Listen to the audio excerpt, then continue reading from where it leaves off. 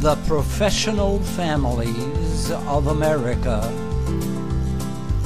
for the past 69 years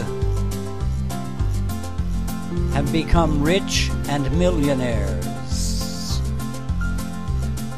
by causing poverty, suffering, and death. Their incomes are derived from the very things that cause the growing poverty, suffering, and early deaths. Their increasing of all the following: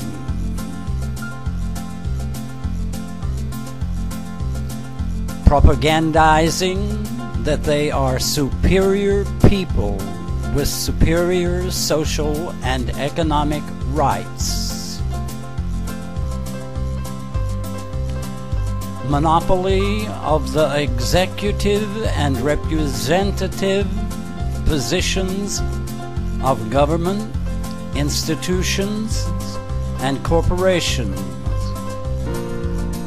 increasing their executive and professional salaries, profits, dividends from stocks, bonds, increasing prices, taxes, fines, fees, rents, usury, foreclosures, repossessions, attachment, seizures, privatizations, eminent domain, unemployment, low-paid and temporary and part-time jobs with no benefits, institutionalizations, imprisonments, incarcerations, accomplished by seditious administrators, executives, supervisors, judges, lawyers, police, and other seditious agents and assigns.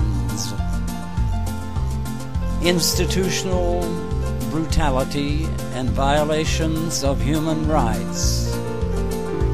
Illegal, criminal, seditious, unconstitutional dispatch of armed troops against the people, specifically forbidden by the Constitution. And other antisocial, uneconomic, criminal, uneconomic, antisocial behavior that destroys the legitimate government, the viability of the society, and human life.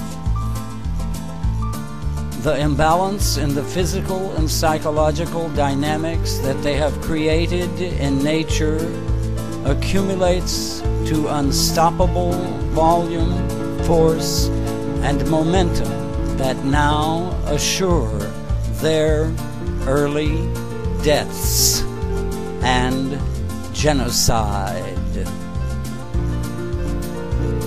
It is called the ruling class genocide, and it occurs to individual families in societies that are in various stages of self-destruction,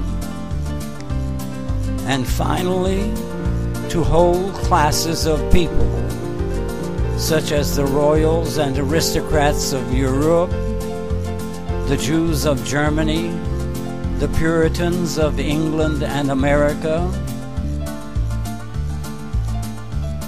You did not even notice the genocide of the Guggenheims, Washingtons, Franklins, Lincolns, Leopolds, Loebs, Rothschilds, Lees, and the number of Jews among them is noticeable, as others picked up their pieces, assumed their titles and roles, and continued with little, no, and significant changes.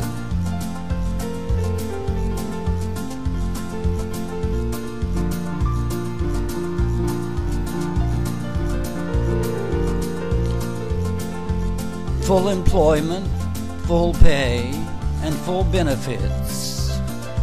Legitimate, egalitarian, universally representative democracy, government, and viable society of peace, goodwill, universal economy, and honor for all human rights, with restored controls and regulation of corporate and institutional fees, prices, and exploitation, would seem a small price for them to pay, a small concession.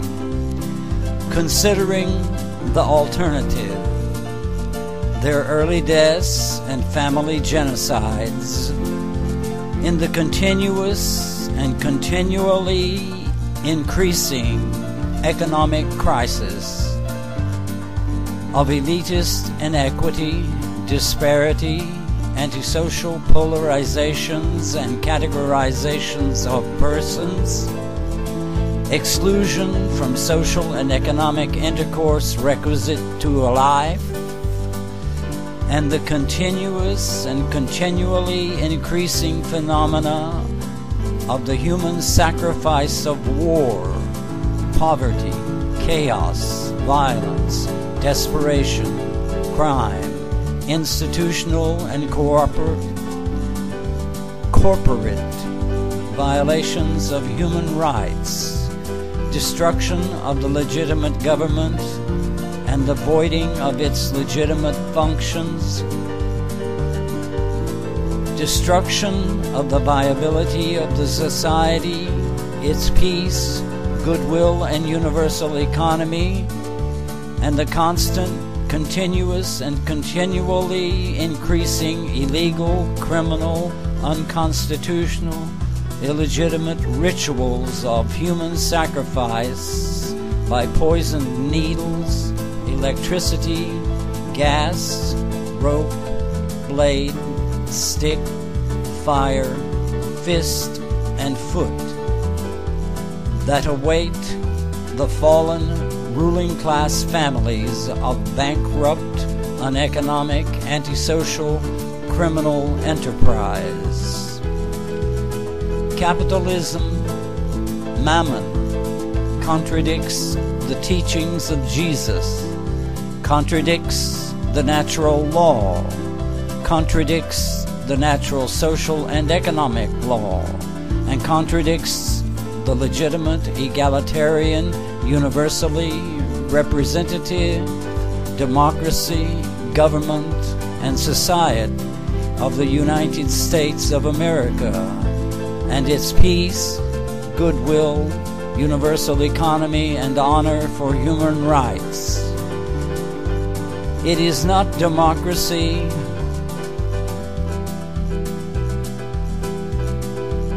nor the conscionable freedom that is recognized as an inalienable human right, and it is not the American religion or philosophy. It is an uneconomic, antisocial philosophy of elitism, inequity, exclusion, and human sacrifice.